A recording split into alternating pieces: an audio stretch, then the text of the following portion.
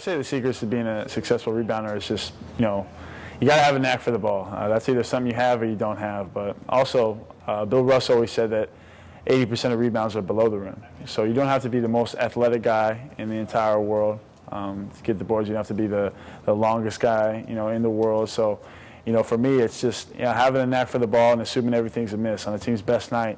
The video that was most important to me or most influential in my game was probably the old school Boston Celtics tapes I used to watch whether they played the the bad boy Pistons or they played the Showtime Lakers. I think just watching those type of players and how they had their throwback styles, also implementing in a little bit of flair. I think that's what helped me most of all, watching Kevin McHale and Larry Bird, Dennis Johnson, Bill Walton.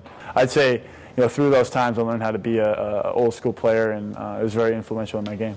I got the athletic talent from my dad, but my Uncle Mike, the lead singer of the Beach Boys, he is he's kind of one of very few in our family, but I did not get the singing gene, no.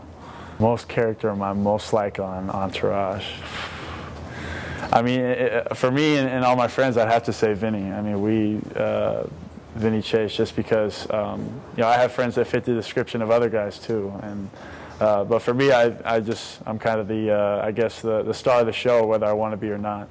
The award or honor that stands out most is definitely it's not an individual award. It's definitely getting the gold medal over in Istanbul. So we just had a tremendous team. We were very well coached. The team was well put together by Jerry Colangelo and Mike Krzyzewski, and just the guys that we had on that squad were just unbelievable. I love the people here. There's a saying, Minnesota nice. The people are great.